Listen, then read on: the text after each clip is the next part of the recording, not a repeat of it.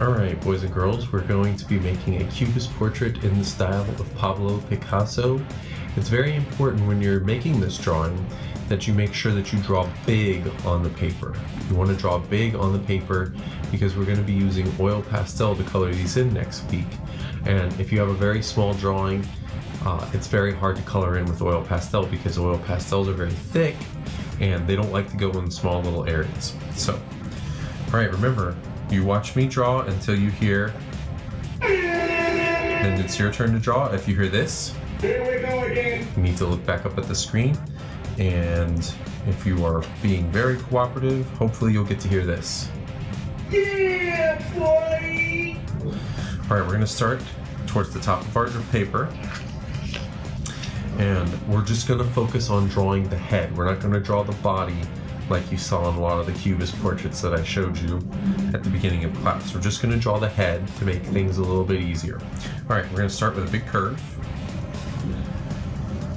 for the top of the head, this part.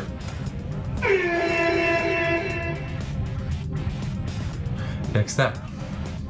Here we go again. On the side of the head, we're going to put a big nose. So Picasso liked to make, in his cubist portraits, some of the features are very exaggerated. That means that he drew them big and he did it on purpose. So the nose is definitely one of them. And then on the other side, we're going to put an ear.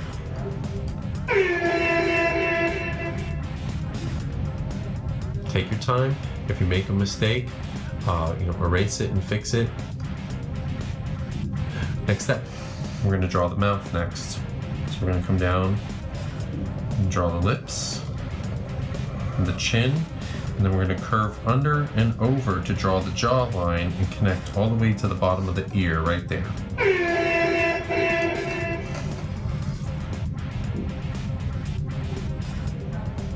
Next up, we're going to draw the neck.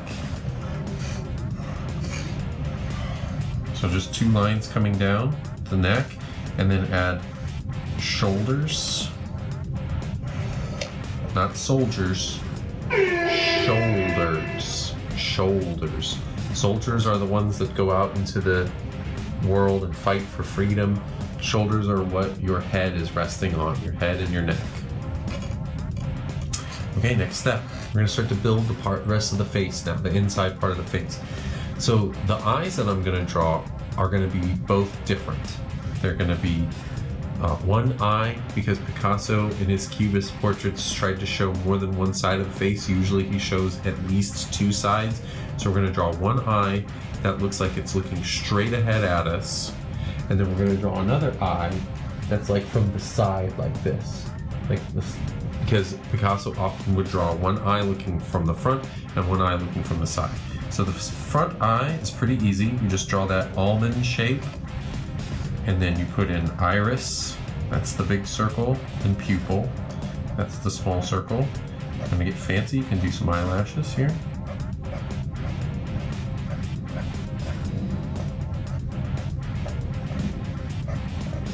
And then the second eye is gonna be kind of like a cone shape.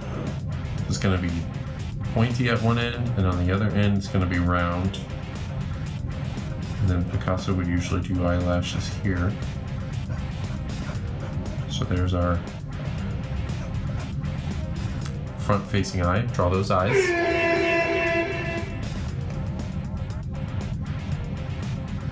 Okay, next step. We're going to do the mouth now.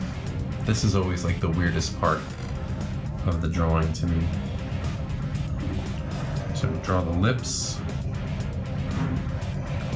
And then I always like to include some teeth. They're fun to draw and they're fun to color. Maybe this cubist portrait is of someone who's very angry. I always like to add some lines here and there. Forehead lines, nose lines, chin lines.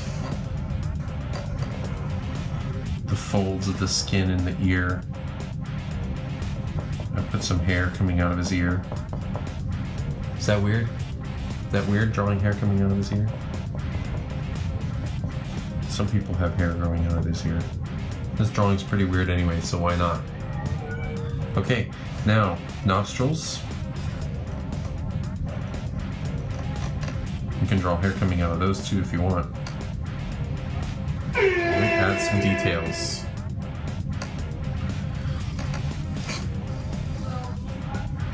Okay, before we do the hair, let's just take a look here for a moment at some examples. If you want your cubist portrait to have girl-like hair, you want to draw the hair going long. If you want the cubist portrait to have boy-like hair, you want it to go very short. So here's a finished drawing, and then we're going to talk about the shading. So I've got lots of short hair up here because I have short hair. I didn't bother to draw my beard because it would cover up a lot of my drawing. Let's talk about the shading. So the shading is there for you, for an artist, to show depth on the face. Right now our drawing is very flat. So Picasso would use shading on his cubist portraits to make them look even stranger. So we would put shading, and we usually see shading around the eyes. For instance, you're looking at my eyes right now. I have some shadows around my eyes because my eyes are inside my face. They're kind of sunken in because of the nature of the anatomy of our head, the skull. The eye sits in the sockets that go in, and the brow comes out, it sticks out, it takes all the light. So the light is coming down, it's hitting the top of my head, and then my brow is casting a shadow into my eye sockets. You might have shadows around your nose, around the creases of your nose, underneath your lips. If you have very high cheekbones, sometimes you get a shadow right under here and right under here. You might have shadows around your ear. You can even see shadows around the folds of my forehead line. So when you're drawing, you want to reflect that. You take your pencil and just kind of really softly just kind of shade. You don't want it to go too dark. You can always go darker.